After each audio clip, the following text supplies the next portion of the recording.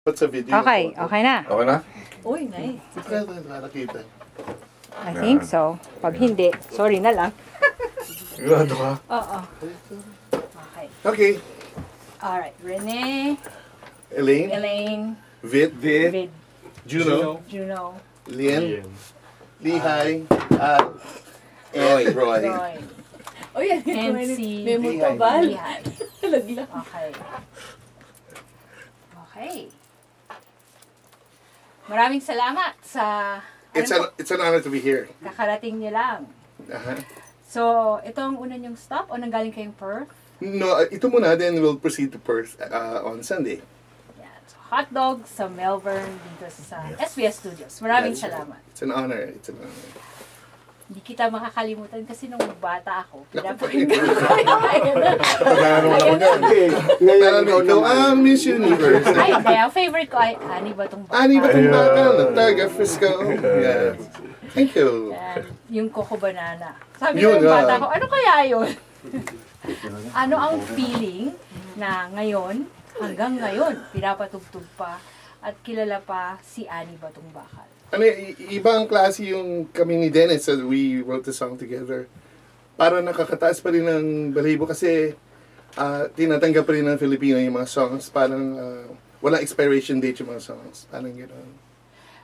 At ginawa pa itong revival. Kinanta pa ito ulit, di ba, ng mga bagong mga Mga singers. artists ngayon. And they're planning to do a parang Mamma Mia type of a Broadway play.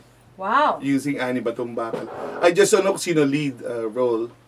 I think, I'm not too sure. It may be Sarah Geronimo as Annie Batungbakal. It will be based on all the songs of Hotdog put together.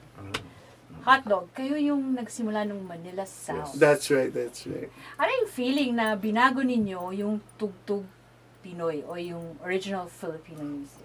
We wanted to go experimental kasi we just got back from the States. Tapos maganda yung mga Tagalog doon.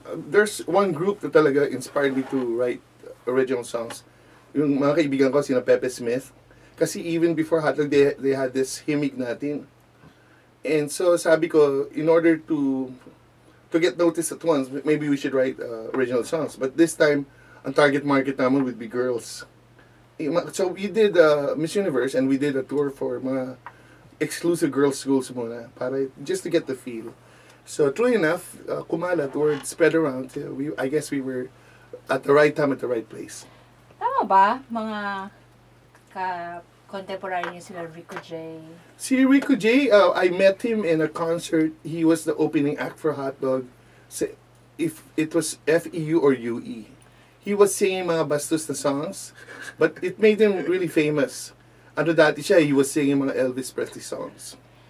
Pero kasi, natanong ko yun kasi naalala ko yung time rin na yun na uso yung mga mahaba yung kwelyo. Yung bell bottom, panlinis ng pang kali. Kasi mga takong maging babae o lalaki. Ganun kalalaki. Yes. Tataas ka ng 5 inches. Mismo. Pero nung mga panahon yun, malakas rin sa Pinoy music yung dikit niya sa American music. Oo, tama. Sa tingin ko, kayong magkapatid, yung ni Dennis tsaka ni Rene, napagdikit namin yung dalawang umangat kayo sa lahat kasi meron kayong American twang. East and West, na? Well, I guess, swerte kami kasi we were the only band ng Red Fox kami to ever play in Waikiki na puro mga American bands lang tumutugtog. So we became part of the musicians union of the States. And so we learned a lot from fellow musicians na Americans. Pati yung chord progressions, dati puro minor lang. Ngayon may major 7 plus 9. So doon niyo nakuha yung, pati yung pagsalita. Influences, that's right. Ano naman yung nakatulong ba? Kasi kanya ako nagkakamala na sa advertising. Pareho kami. Kayo? Si Dennis, creative director. Ako naman ako sa jingle maker. I did most of the jingles. Siguro, andun ka pa na pero batang-bata ka. Yung Bangko Filipino, araw-araw, interes ng interes. Yun yung first Celeste Longa ba yun? Si Celeste Legaspi. Okay. Nandun pa lang ako sa Happy Savers Club. Yun yun, after that, papunta na. Si Lea Salonga na. Yes. Yun ang naabutan ko. Talagang bata ka pa na. Mismo. So, nakatulong yan, pati sa pagbuo ng mga awit. Yes, kasi ganito yun I'm used to doing mga jingles. 30 seconds dapat may recall eh. So it was easier for me to write melodies for songs na si Dennis naman as creative director could write a song in 2-3 minutes. Ako naman, nililay-out yung lyrics niya, lalagyan ko ng melody yun. Sanay lang kami talaga magtrabaho as a team. That's why we came up with a lot of songs that became hits. Kumbaga may sistema, hindi lang just do any song. We wanted to make sure na each song we did magiging hit song. At least sa tingin namin magiging hit song siya. Di ba yun mahirap, yung kapatid? Sino mas matanda? Siya. Dennis talaga. Tanda na nun eh. Bilis ah. Delikado pa akala. Mas mataas kasi ako. Mas maliit si Dennis. Hindi ba mahirap? Katrabaho mo yung kuya mo. Nung nagre-record kami na panaginip, suntukan pa kami. Kasi minsan, as brothers, siyempre may away. Pero at the end of the day, okay rin kami. We're good. Paano naman nag-iba yung industriya ng musika? Yung industriya kasi namin noong 70s, kanya-kanyang style lahat. Ang masakit, ngayon, iisa tunog ng all the bands. They may be good, but they only have one sound. Doon ako nalulungkot. Sayang.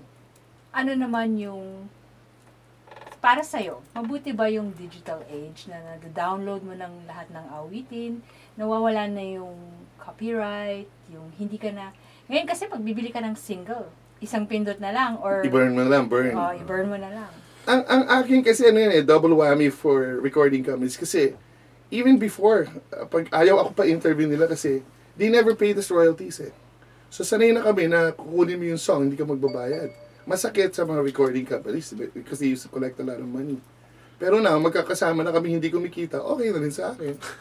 Ang akin naman, I wanna share yung music with all Filipinos. It doesn't have to be all the money all at once. So, of course, kailangan natin yun. But basically, we just make money doing mga live shows. Kasi yung mga records, most of musicians who own songs, hindi pinapagamit sa mga artists. Kami na, we share it with them. It helps us also, nakakatulong sa amin ma-promote din yun. Like, Side plays sa Manila, Eraserheads plays Manila. Okay lang sa amin yun. Yung Manila, kung Yeah. tutuusin, naging theme song siya ng mga OFW. Yes, Lalo na yes. ako, nung bago ako dito, yun yung naka-loop Yeah, sa Manila. CD ko. Kasi pag namimiss mo yung, kasi Maalala mo girl siya, ako. no? Yes, yes. Ano yung feeling? Feeling proud na of all composers, hindi kami nag-formal lessons, especially me. God-given talaga yung talent. I owe it to God. No? Hindi naman ako masyadong mabait, pero naniniwala ako na kung hindi siya, sino ba Naniwala naman ko ako? mabait talaga ang Diyos. Ang Diyos mabait, ako medyo na. Mana ako sa mga to. Ikaw, pero ngayon, parang ikaw na lang ang nagtutour sa Hotdog. Yes, ang ginawa ko yung format namin, parang yung key sa Beatles, no? Si McCartney na lang tumutugtog, pero he can play all the songs like the same wavelength, kumbaga. Pareho yung tunog. And even better, kasi I got me the best musicians one can get from Manila. Ano yung feeling na napapalibutan ka ng mga bagets? Hindi bagit siya mga mukhang bagit siya. Maniwala ka sa mga yan. Nagpuputol ng buhok para maging bata. Na, ang maganda lang yung combination of new ideas kasi yung mga some old school people kasi kala na nauna sila na pinakamagaling. No, ano yan eh, nadi-develop yan eh. You don't own a monopoly of creative ideas. It should be shared amongst fellow musicians who have a right to excel. Ano ang secret sa industriya? At hanggang ngayon, kinakanta pa rin si Annie Batungbakal, ang Manila, Miss Universe. Just, ang talagang sikreto, feet on the ground. Never let it go to your head. Kasi, you're only as good as your last hit. Yan talaga ang first and foremost. Anong susunod para sa'yo? May ginawa kaming Dennis na song, ang title niya, Rewind. Si Elaine will sing it on Friday. It's about, Yes. di ba, you fall in love during your teens or whatever. Bigla naaalala mo, nasaan na kaya siya ngayon? Eh, naalala mo, in love ka nun. So, kung pwede na i-rewind yung buhay ko, babalikan kita. Wow, meron ba yung nag-rewind sa inyo? Malapit Ito. Malapit. 10 lalaki, babae. No, actually, it can happen to anybody, di ba? When you become an adult, but once upon a time, you had a crush, yung first love mo. So, kung pwede i-rewind, kasi yun talaga yung feeling na spark bigla, pero hindi natuloy kayong dalawa eh. It happens, you know. Wow, parang maiiyak ka ba pag narinig mo yun? Kantahan mo nga, Elaine. Yun lang, kung pwede lang. Kung pwede. Sample Sa lang. chorus. Sa mic. Hindi yan. Okay.